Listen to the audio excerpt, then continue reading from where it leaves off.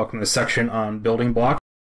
In this section, we're going to learn creating the 3 layers. We'll set up the infrastructure for our project. And the data layer will add some tables, query subjects. Transformational layer will start preparing the data for presentation. And the presentation layer will organize the data a little bit better for our report developers. And finally, look at some filters, calculations, and formatting. So let's start with the first video, creating the 3 layers. In this video, we're going to create the 3 layers for our project. We'll review other options for layers and get a general understanding of the importance of each layer. In Cognos Framework Manager, I've created a new project here, not new project 1, but I looked at demo project. If you want to create a new project, you can simply click on the new project link, which is what I just did, and I have new project 1 in there. And this one's going to default to new project 2. You can name it whatever you'd like. Click OK, follow through. If it throws an error at you due to a content data source issue, just go ahead and click cancel, and it's still going to open up that project for you. We're going to go ahead and open up demo project. I'm going to go ahead and create a new data source. And I'm going to use the same settings as our other packages. So I'm going to call this one Go Data Warehouse. Down here under a Content Manager Data Source. And then the schema. Okay. And now if we test this, it should test successfully. Perfect. All right.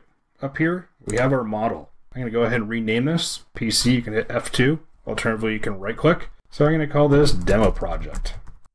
Again, the project starts out with one namespace that you can use for user, group, or role security. And then down below, I'm going to create 3 folders.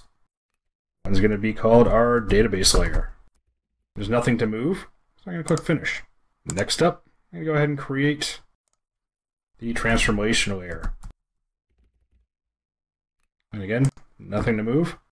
And then finally, one last folder, Presentation Layer. If I can spell it correctly. And next. And again, if you do misspell any of these, right-click, rename. Well, I say edit that.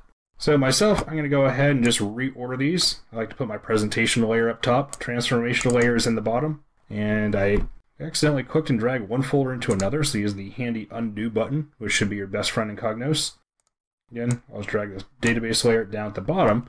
So this way, once I work these 3 layers, it kind of goes in a tier format. Start with the database, move up to the transformation layer, and then end into the presentation layer. So I got my 3 layers in here. And again, if you want to call them something different, if you want to call it the business layer or any other kind of naming convention, go ahead and do so, whatever you prefer.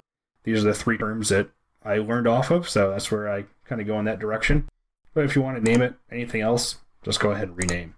I also have seen models where they just have 2 layers. One's the database layer, and the presentation and transformation layer are actually the same thing. So you can go with a 2-layer approach. Doesn't really matter any difference. Myself, I just like to be a little bit more organized because on the presentation layer is where you're going to select what namespaces, folders, and objects you're going to want to publish inside your package. Okay, got my 3 layers here. Let's go ahead and save this.